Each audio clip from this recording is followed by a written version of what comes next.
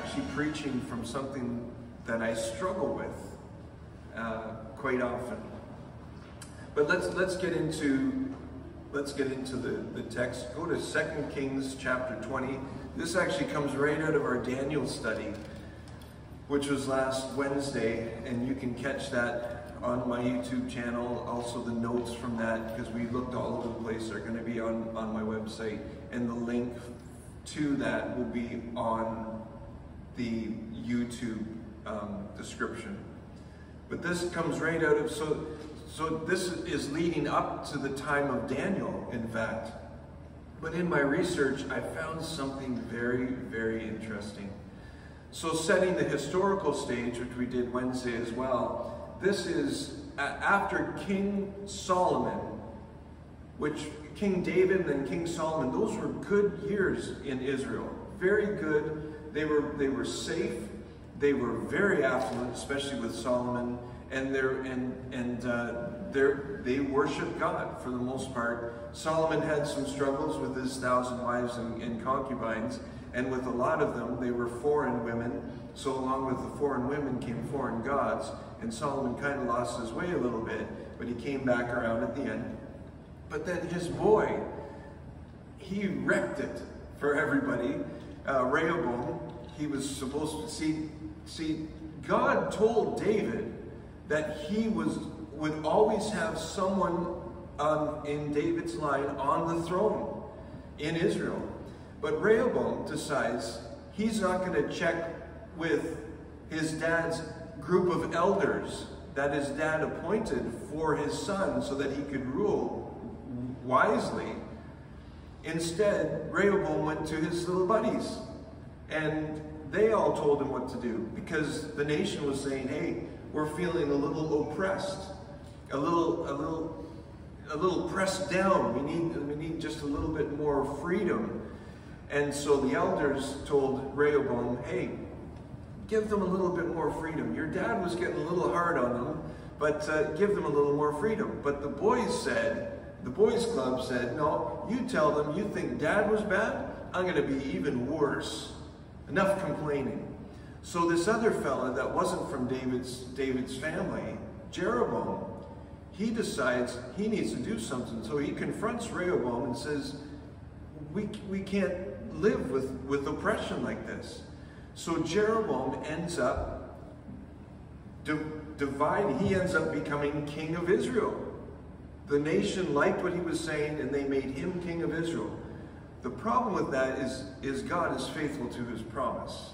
So Rehoboam still got what would be known as South Israel, also known as Judah. That would include Jerusalem and the temple. So that was really the hub of Israel, so that God would be faithful to his promise with David.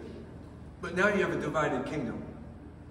And so Judah, which is the line of David, South Israel, for 200 years, which leads up to our text in 2 Kings 20, had some good kings who worshiped God and led the country in Judah into worship, and some other terrible kings that straight-armed God. In fact, at one point, they lost the book of the law.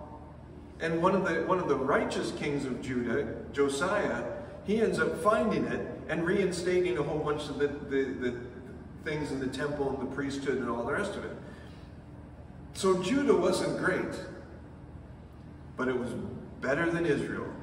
For 200 years, not one king honored God as their Lord. They worshipped other gods and led the country for 200 years. Look at our country. You know, we started as a Christian nation, but in the last few decades, we've kicked God out of schools, we've kicked God out of workplaces, and now we can't even say Merry Christmas in some places. And that's only been decades. Imagine 200 years of this chaos. That leads us to our text. Now, God, in about 100 years after this, is going to have Babylon come in and discipline Israel, so conquer Israel, and for 70 years, and this was all prophesied, God had it all planned, there's going to be a time limit, but you are as a nation going to be disciplined for not acknowledging me as God. It can't go on like this. You are my people, I am your God, I'm going to get your attention. So Babylon's about to come in. Here's the prelude to that. 2 Kings chapter 20, verses 12 to 18. At that time, so starting at verse 12, at that time, Marduk-Baladan, son of Baladan, king of Babylon, it's the first time we hear about Babylon, historically, sent Hezekiah. Now Hezekiah was a righteous king of Judah, so he was doing good. He sent Hezekiah letters and a gift because he had heard of Hezekiah's illness. Hezekiah received the envoys and showed them all that was in his storehouses: the silver, the gold, the spices, and the fine olive oil, his armory, and everything found amongst his treasures. There was nothing in his palace or in all his kingdom that Hezekiah did not show them. Then Isaiah the prophet went to King Hezekiah and asked, "What did those men say? Where'd they come from?" "From a distant land," Hezekiah replied. "They came from Babylon." The prophet asked, "What'd they see in your palace?" "They saw everything in my palace," Hezekiah said. "There's nothing among my treasures that I did not show them." Then Isaiah said to Hezekiah, "Hear the word of the Lord. The time will surely come when everything in your palace and all that your predecessors have stored up until this day will be carried off to Babylon. Nothing will be left, says the Lord. And some of your descendants, your own flesh and blood, will be born to you, will be taken away, and they will become eunuchs in the palace of the king of Babylon." Daniel would have been one of them. So this sets the tone for Daniel. This sets the tone for Israel to get spanked. Hezekiah lets Babylon in. They're coming to Hezekiah was sick, but God healed him and gave him another 15 years. And so the world ended up finding out about this. But he lets them in and shows them everywhere. Probably all the secret passages, all the tunnels, and now Babylon, Israel's a sitting duck for Babylon. Thanks a lot, Hezekiah. Now, something that you need to know, we're gonna dig deep this morning. I want you to know you didn't come here for milk. You came here for meat. We're going to eat a big steak today, okay? So 2 Kings is paralleled to 2 Chronicles. So in your Bible, it's 1 and 2 Samuel, 1 and 2 Kings, 1 and 2 Chronicles. That's right in the middle of your Old Testament. 1 Samuel stands alone as a historical book. 2 Samuel and 1 Kings are parallel. They tell the same stories. So if you read something in 1 Kings, you want to know more, or 2 Kings, you want to know, no. 1 Kings, you want to know more about it? Go to 2 Samuel, and you can read more about it. If you want to read something in 2 Kings, and we did, you can go to 1 and 2 Chronicles to read the same stories. So in my research for a Bible study, I went to 2 Chronicles 32 to read the same story that we just read. Listen to this. He, Hezekiah, succeeded in everything he undertook. But when envoys were sent by the rulers of Babylon to ask him about the miraculous sign, so the healing, that had occurred in the land, listen to this. God left Hezekiah to test him and to know everything that was in his heart. Wow. That just jumped out of the page. God left him to test him. From creation, page 1 of your Bible, God establishes something. He says, in day 1, let there be light. Yes. Now, that original Hebrew word, because the Old Testament's written in Hebrew, the New Testament's written originally in Greek. So you want to find out, and we got this junior language called English. So the original Hebrew word for light in that day 1 of creation is a luminary. It's a person of influence. Now that's good, because on day 4 God says, let there be lights. So that now tells it, and that light, that Hebrew word is Well, it's not a light bulb. They didn't have those. It's fire. It's emitting light. Let there be lights in the sky, the sun, the stars. And of course, there's going to be the ability to light a fire down here so that you can have light. So day one, God originally sets the stage and says, day 4, I'm going to do this light and darkness thing. You're going to have light, and I'm going to create your eyes so that you need light to be able to come into your eyes so you can see around you. When there is no light, there's going to be darkness, and you're not going to see very well. So he says, I'm going to put in the physical an analogy that you're going to wake up with and go to bed with and wake up with and go to bed with, that's going to show you what I did in day 1. In that obscure darkness, the Holy Spirit is hovering over the waters. God says, let there be light. He's saying, let there be me. Yes. But then he says, so on day 4, it's a living analogy of what it'll be for you to live with God, his influence, and to live without God, his influence. Light, darkness. Isn't that amazing? God does something else in day 1. He actually says he separated the light from the darkness. And he called the light day and the darkness night. Now he's not talking about this. He's saying, I'm designing this so that there are going to be times when my presence is going to be, wow. We kind of had it this morning. He gave us a little taste with that blanket of peace that he brought to the room. But he says, I'm going to design it. This is day 1. That there are going to be times and it's going to seem like I'm absent. That's what he did in day 1. We see that right in the garden, where all of a sudden Adam and Eve are having a conversation with Satan. Where's God? He seems to be absent. When God comes back into the picture, he's going, hey guys, where are you? You see, that's by his design.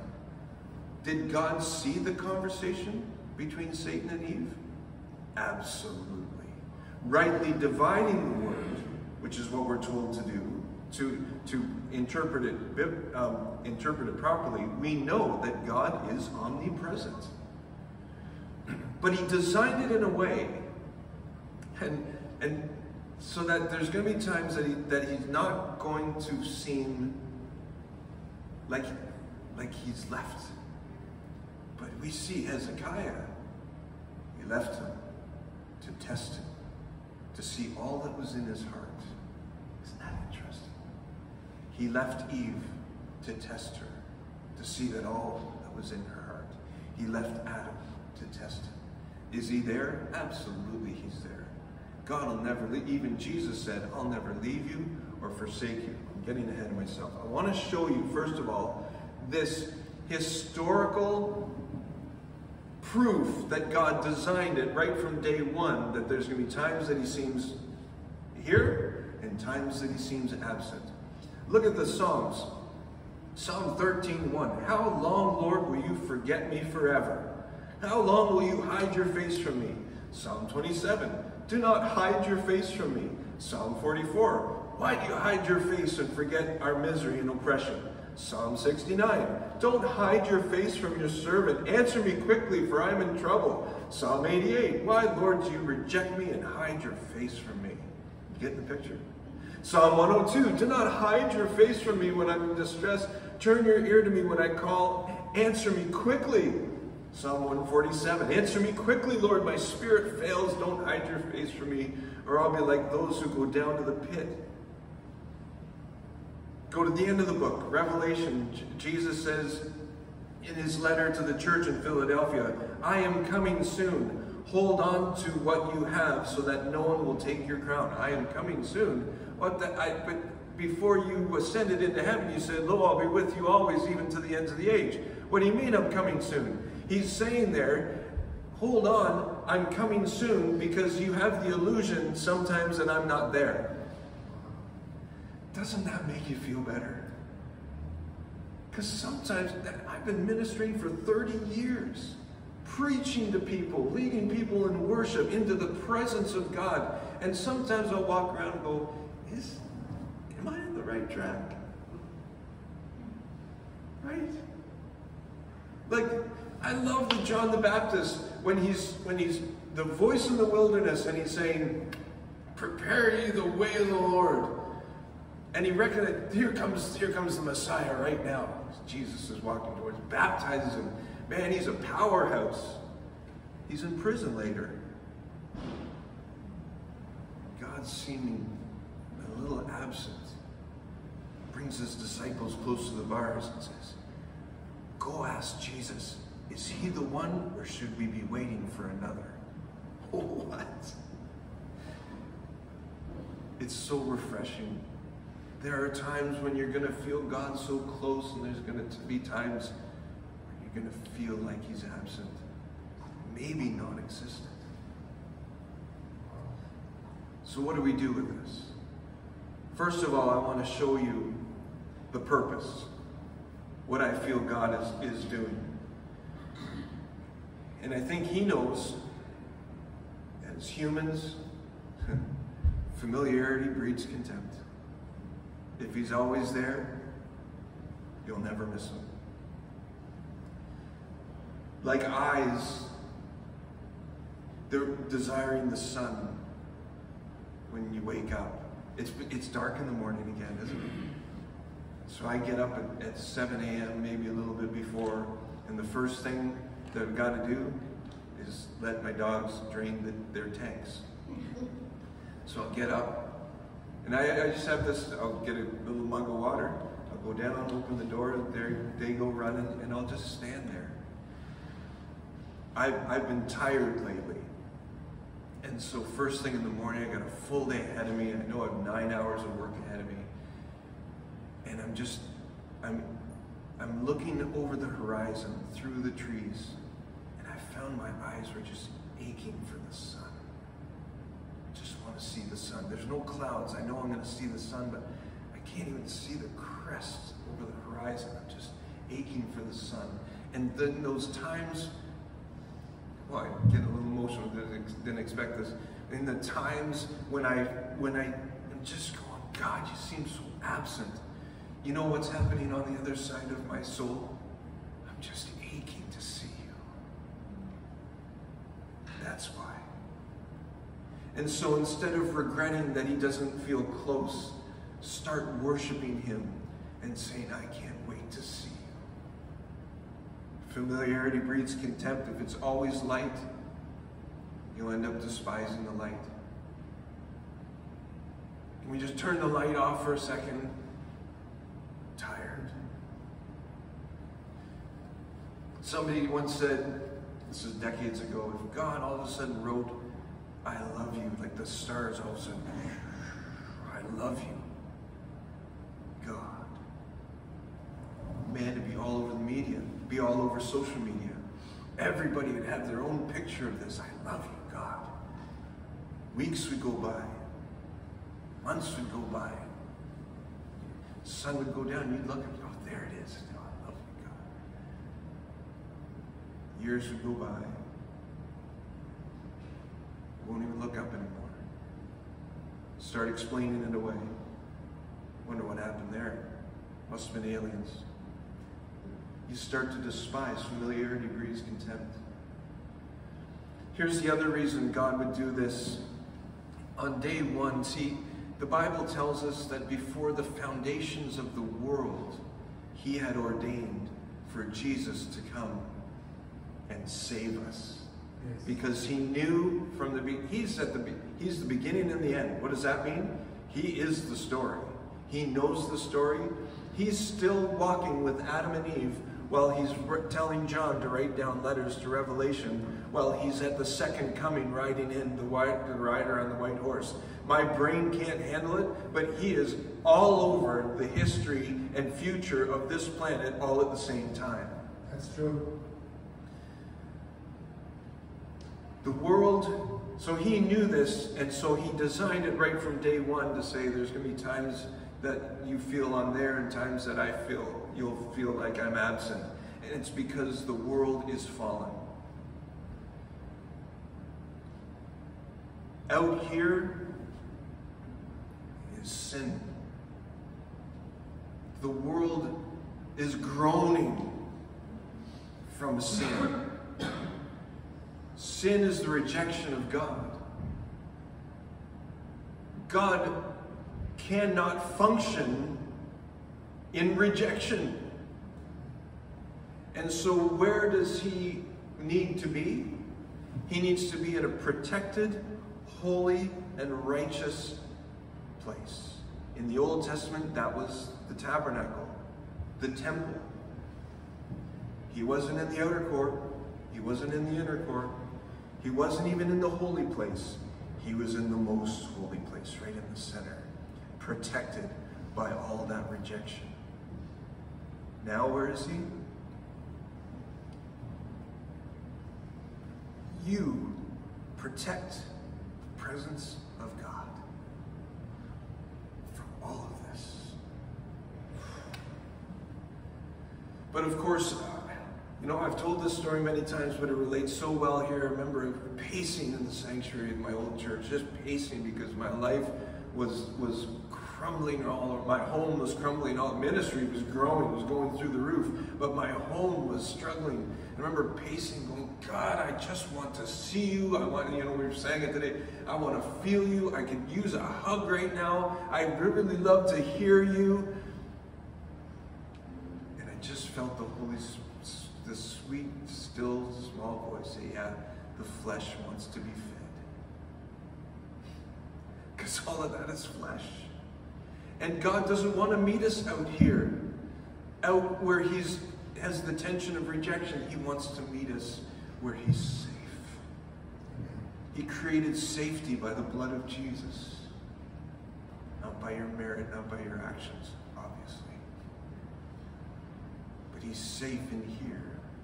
But because it's in here and we function as believers, we want to function in the Spirit. We want to walk by faith. We want to walk in the Spirit. But we have these five senses that we also need to function out here. So when we're functioning out here, he's not going to seem very close. But when we're functioning in here, taking time aside, to hear that still small voice, to be still and know, and all of a sudden, there he is. The world is fallen. He's going to seem absent. Jesus said to the woman at the well, a time is coming and has now come when true worshipers will worship the Father in spirit and in truth. So they're the kind of worshipers the Father seeks. You're seeking him? Well, let's turn the tables. You want him to seek you? Worship him. God is spirit, and his worshipers must worship in the spirit and truth.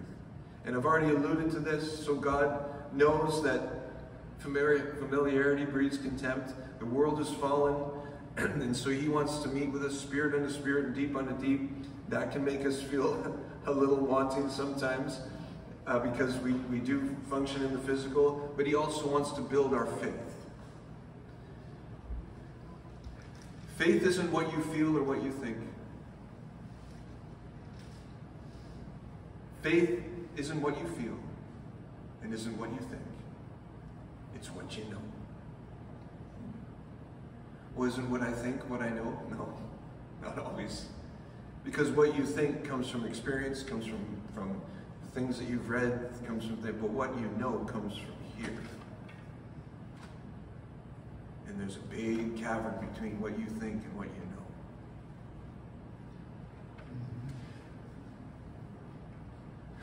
God left him to test him and to know everything that was in his heart.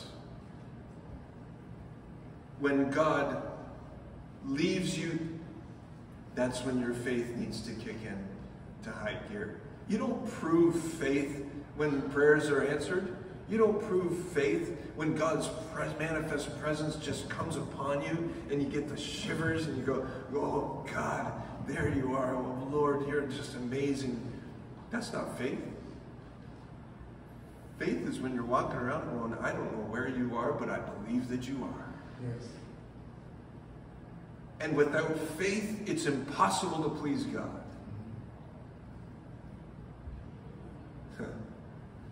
So let's talk faith. Let's talk not what we think and what we feel, but let's talk about what we know.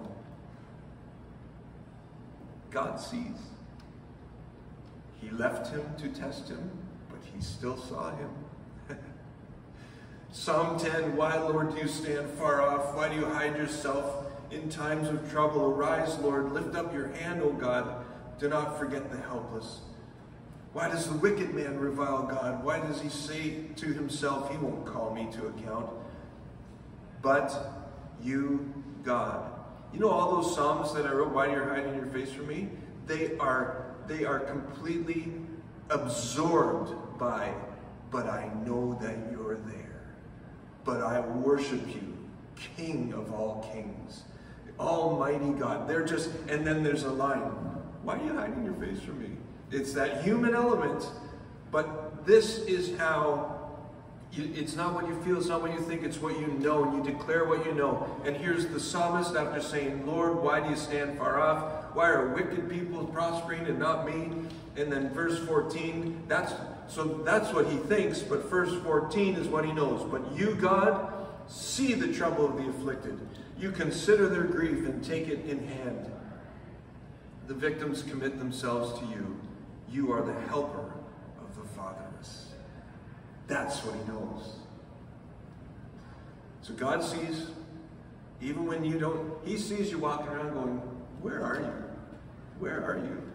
In fact, I remember with my daughter Jordan, and it was her first day of junior kindergarten, and she was going to take the bus because the school was too far to walk. She was going to take the bus.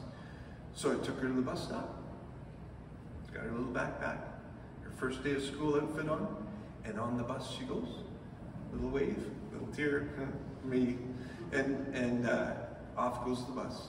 I'm waving. As soon as I'm out of view of the bus, I run to my truck and I drive to the school. And I'm making sure that she gets off the bus, that she's chaperoned into the school. I see all those things. Dad left me at the corner. Oh no, he didn't. And God being omnipresent and everywhere at all times, and intimately dealing with 8 billion people all at the same time. It makes my brain explode, but he sees. Yes, he knows. The other thing that we know from our Bible is that God is love. All of his motivations and actions, all of them are love. Even he left me to test me, to see everything that was in. Hezekiah needed to see what was in his heart. Isaiah comes in and rebukes him, and Hezekiah ends up repenting. But he needed to know that there was a nasty pride in his heart. And it's that moment, if he left me to test me, God does it. All of his motivations and all of his actions are love. Ephesians 3:17 to 19. And I pray that you, being rooted and established in love, may have power together with all the Lord's holy people to grasp how wide and long and high and deep is the love of Christ. And I love this line. And to know this love that surpasses knowledge, that's ridiculous talk. How can I know something that surpasses knowledge? It's because I don't know. It's not what I think. It's not what I feel. It's what I know. That's faith. That you may be filled to the measure of all the fullness of God. That's all attached to knowing his love. All the fullness of God is attached to knowing his love. And the last point that we know is God never leaves. Psalm 139, where can I go from your spirit? Where can I flee from your presence? If I go up to heaven, you're there. If I make my bed in the depths, you're there. If I rise on the wings of the dawn, if I settle on the far side of the sea, even there your hand will guide me. Your right hand will hold me fast. There's nowhere to escape God's presence, even if you want to.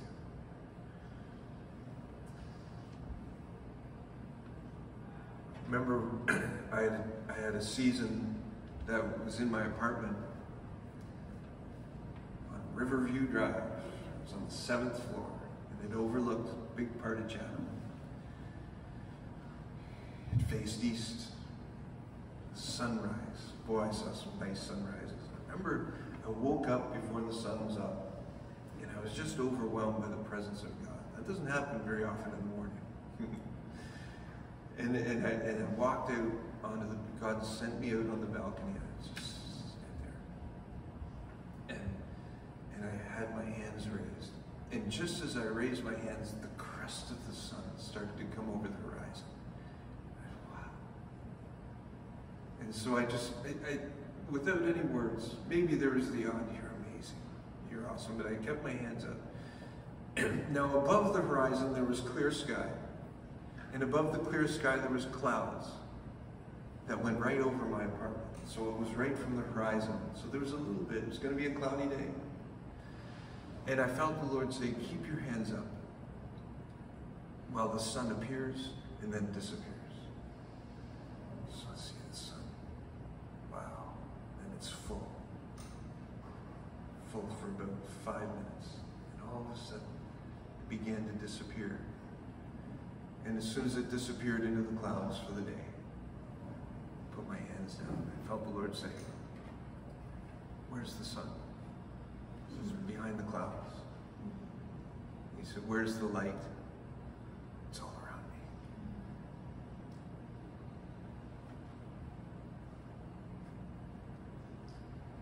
me. The times that God doesn't seem close,